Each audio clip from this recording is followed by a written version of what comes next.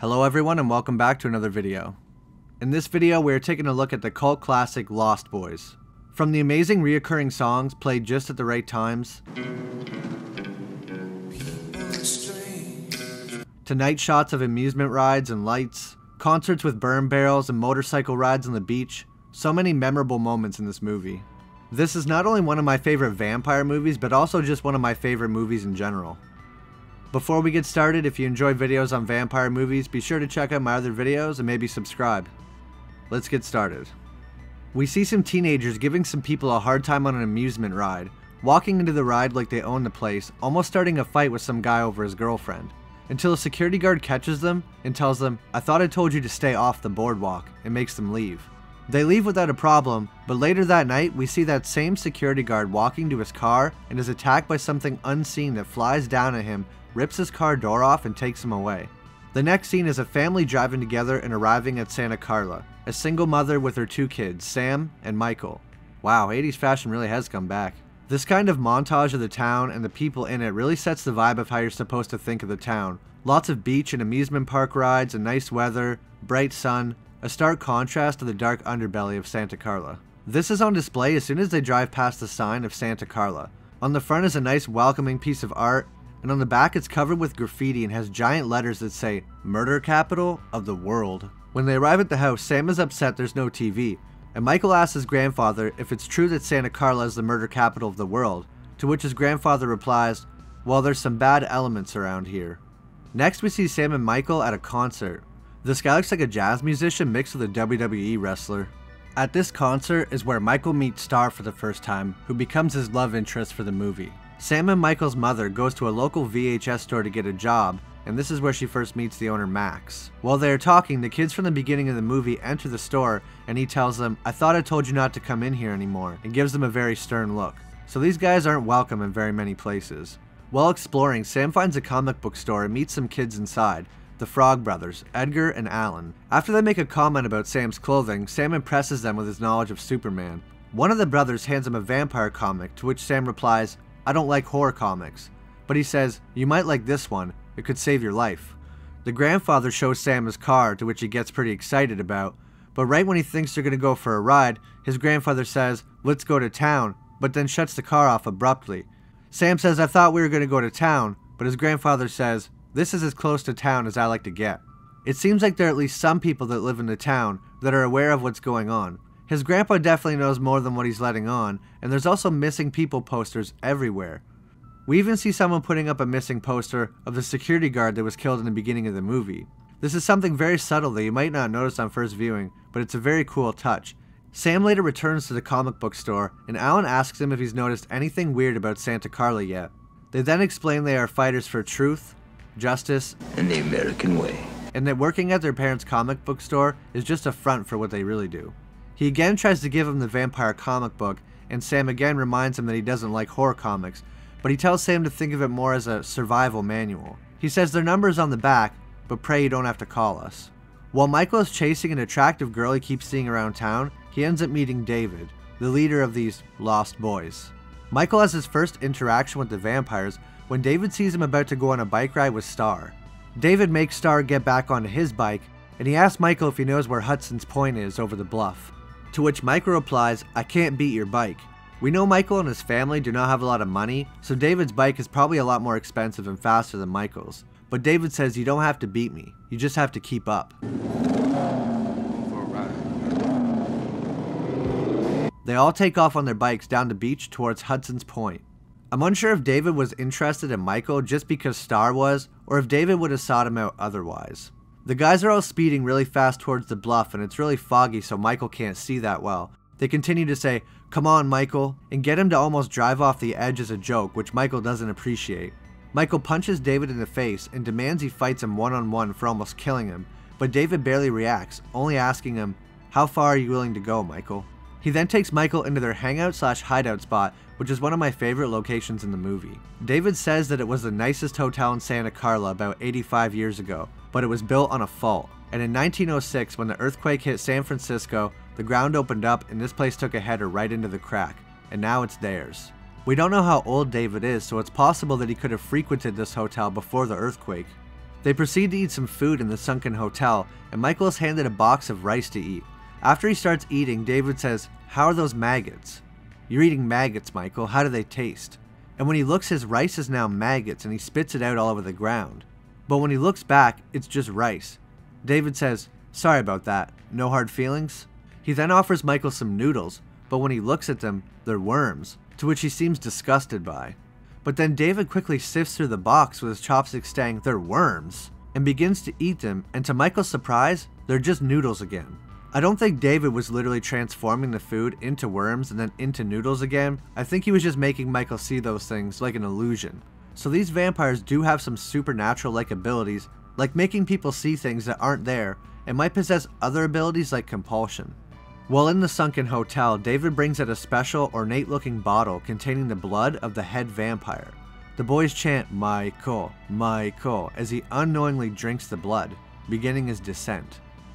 The vampires of Lost Boys are immortal and cannot be killed by regular means. Although David says to maintain your immortality, you must feed. They're weak to sunlight, stakes through the heart, holy water, and although in the movie the Frog Brothers think they are weak to garlic, this vampire laughs at them and says garlic doesn't work. They are also not seen being harmed by crosses. When a vampire is exposed to sunlight, their skin bursts into flames.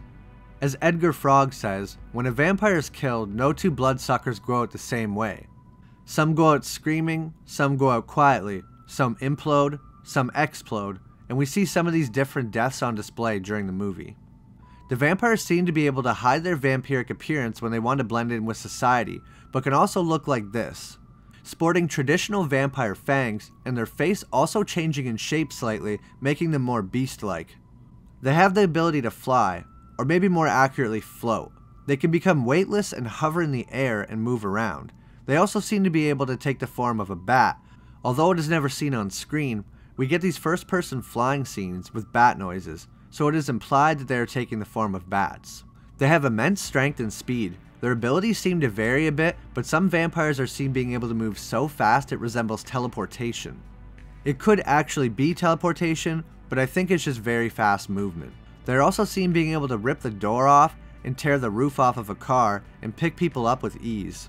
They have advanced healing abilities like most immortals. We can see this when Michael gets bitten by Sam's dog, and when he looks at his hand the next morning, the wound is completely healed. It's a little unclear of how grievous of a wound they could heal from. But the vampires do also have some supernatural abilities, as I said earlier. When Michael is turning into a vampire, you can hear David's voice in his head like some kind of telepathy. Also, David was able to make Michael see those illusions in the sunken hotel of his food turning into worms and maggots. Edgar says that vampires must sleep in a coffin, but they find them hanging from the ceiling like bats. His reasoning for this is that the sunken hotel as a whole functions as a coffin to them. These vampires must be invited into a home that is owned by a mortal. If they are not invited, they will physically not be able to enter because of their curse. But they can still enter public buildings like a store or a library or something. The people we see turn into vampires in the movie are turned by drinking the blood of the head vampire, in this case Max. So you must drink a vampire's blood to be turned. They bite people only to feed. To turn someone into a full vampire, they must be drained of their blood and then fed vampire blood. If they are not drained first, then the person becomes a half vampire, which is what Michael, Star, and the child were. This is why when the head vampire was killed, they turned back into humans, because they were only half vampires.